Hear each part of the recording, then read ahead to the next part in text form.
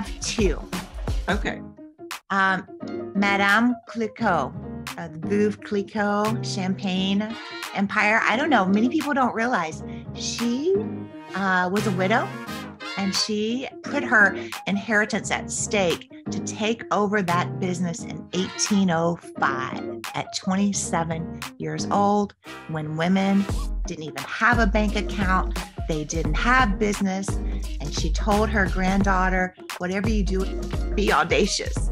And that woman, like, it gives me chill bumps, that way back when, the boldness and the courage of her. So she's like my fave. I went to see the Champagne Empire when we were in France, and I just love her. And Dolly Parton, she's a mogul.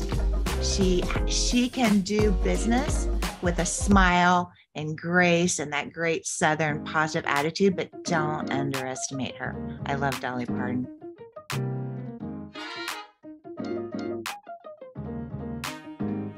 I don't want to change. I don't want to, if you were to say, what's my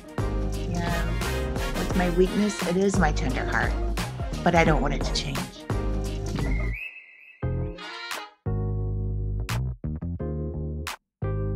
Everybody knows I love Beyonce, but right now I'm into Elton John. I don't know if you saw my Facebook. Yes. Concert. I'm so into Elton John right now. It just makes me happy. I don't know.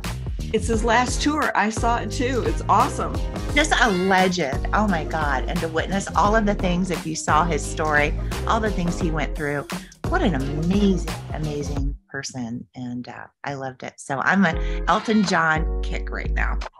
Well,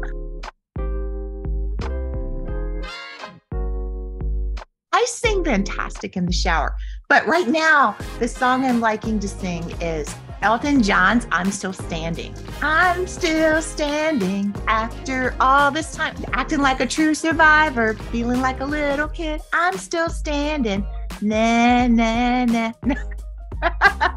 That isn't it. It's yeah. But you know, it's singing like I'm still standing, because good gosh, if you're an entrepreneur, you are getting, if you're doing something big, you're getting hit constantly. And now it's just like, okay, come on. Like that other song, Bulletproof, I'm bulletproof. Come on, bring it on. But this is part of my story. And I'm going to use that as fuel for my story, as fuel for my business. So it's just that mindset change.